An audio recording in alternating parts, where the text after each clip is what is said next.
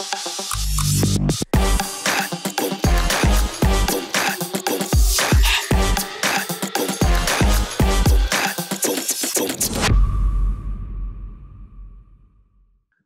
everyone, welcome back to this week of RHO Market Chat. So this is what we're going to do this week. We're going to recap last week's market chat as usual, and the theme for this week, another US Euro stimulus package coming up. Amazon, Microsoft, Tesla, these leading tech stocks and market leaders are reporting earnings this week. And that could be, or that could prove to be a game changer and go a benefit if the new stimulus packages are passed. And we're going to talk about the week ahead economic data finally. So this is the recap for last week. I talked about Fosun Pharmaceutical, 2196.Hong Kong, and Fosun has obtained exclusive license from BioNTech to develop and commercialize vaccine in Greater China. And BioNTech last week reported that they have been given the go-ahead by US FDA to move this development into the next stage. And so after we spoke, Fosun Pharmaceutical went from $30 to $35. And last week we talked about COVID-19 death rate, or the importance to keep a watch out on COVID-19 death rate. Although we saw a resurgence of new cases, and in many states in US, the COVID-19 cases have hit record high, but yet we are not seeing increase in death rate, and that is something that we should be looking out for, because that would be a signal for many states to close their economy again. So I shared about a snapback that I expect, right, on Nasdaq. Nasdaq have been, taking new highs after highs, record highs, and I shared that from my chart, Nasdaq could be ready for a snapback. And after I spoke, Nasdaq, after hitting a high of 10,754, it retraced to 10,371 before closing the week at 10,645. So I talk about Tesla chart, sign of Tesla peaking. All right, so last week when I spoke, it was at 1519. It retraced to 1431 before closing back up at 1500 again. So watch Tesla. All right, it could be it's showing a peaking process. All right, because of the grid bar that you saw, super high volume bar that happened just last week, which is showing that a lot of people are now letting down their guards and going into Tesla, and that could be some concern. So this week's theme, expect another US and Euro stimulus coming up. Amazon, Microsoft, Tesla reporting results and go benefiting from new stimulus package if it is passed. So this is the chart of record daily cases in COVID infection. And it seems that what I spoke about last week, about looking at the death rates, and death rate is slowly creeping up, all right? So attention remains front and center on the rising cases in America and whether death will start to catch up, all right? So in the short term, the only thing that matters, all right, to me now is a pickup in death rate. And, at this level, it's still not causing alarm yet, but clearly the data must be closely watched. So the 7-day average, right, daily average of death rate in America has risen by 43% from a low of 510 on 4th of July to 730, but that still remains 67% below the peak at 2238. all right, that was reached in April. So while the 7-day average daily rates of cases has now more than tripled from 20,362 on 9th of June to 63,307 as of last Friday. All right, so it's important to emphasize again that the average age, all right, of cases in US has plunged, although the cases have increased, but the average age has plunged. All right, so this could be seen as a good news or a bad news because, although the young people are being infected, the fatality rate remains low among the young people. But still, in state of Florida, all right, cases have been surging, all right, and there is clearly the potential of scary headlines if COVID spread into many retirement communities. So if the COVID situation goes uncontrolled, consumer confidence will take a hit, all right, and the consumer sentiments has been falling from 78 in July to 32.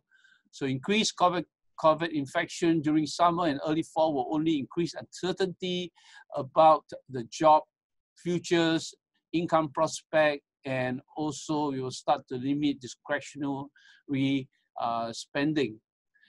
So with the 31st of July extra unemployment benefit expiry date looming, and the United States Congress is beginning this week to talk about the additional stimulus.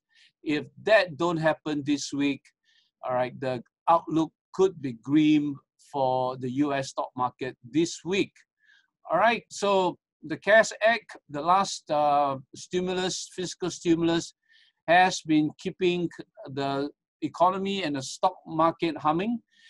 And if it stops, all right, this week, or even if there's going to be a temporary interval, it's not going to be good for the market.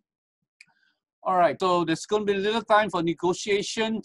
All right, even if it starts this week, all right, because the Senate is supposed to return today, and they're supposed to work until 7th August, while the House of Representatives has its final scheduled working day on 31st of July. All right, this means that Democrats and Republicans have the next 10 to 15 days to debate and come up with a resolution on the bill, which is so crucial to the economy and the stock market. All right, so failure to come to a resolution on the bill will delay the stimulus bill from being approved, as neither chamber is set to return until September the 8th. So I suspect that whatever it is, all right, by the end of this week, they are going to push through with a new stimulus, which means that there could be some roller coaster going on this week as the stimulus is being discussed. And probably by the end of this week, we could get some answers, and that may be too late to, and that could already cause a correction in the stock market. All right, so with unemployment benefits under COVID or under coronavirus aid responses, CARES Act, which we call the CARES Act sector expire 31st, there's little time to negotiate. All right, and the Senate has to be working overtime this week. And this week, investors will be bracing themselves for a raft of economic reports this week, and they need to figure out how the coronavirus current spread will impact the future stock market. All right, so traders are looking for a new stimulus to push the stock market into new highs, especially the Nasdaq. And this new catalyst, all right, needs to be in the form of assurance of the stimulus package. So what it really means is that if we have a new stimulus package passed this week, or by the end of this week, we could get a good catalyst, all right, for the stock market to go higher. So important results coming out this week: Amazon, Microsoft, and Tesla, and this could be a game changer because these stocks, all right, Microsoft, Apple, Amazon, Alphabet, and Facebook, they make like a big concentration of the S&P 500. All right, the last time during the dot-com bust, just before it passed, this couple of stocks, all right, there were 5 stocks, all right, that made about 18% of the market caps. And this time round, we have these 5 stocks making about 20% of the S&P, which means that any bad news, all right, coming from the earnings of Amazon or Microsoft or Tesla, all right, could shake the market a lot. All right, so watch for the results of these 3 stocks that will be due on Thursday. All right, Thursday after markets. All right, so this results of this 3 stocks are due, and they could be the game changer that we are looking for. So Microsoft has been up, all of you know, and you could read it for yourself why Microsoft has taken new high, because it is a beneficiary of the COVID-19.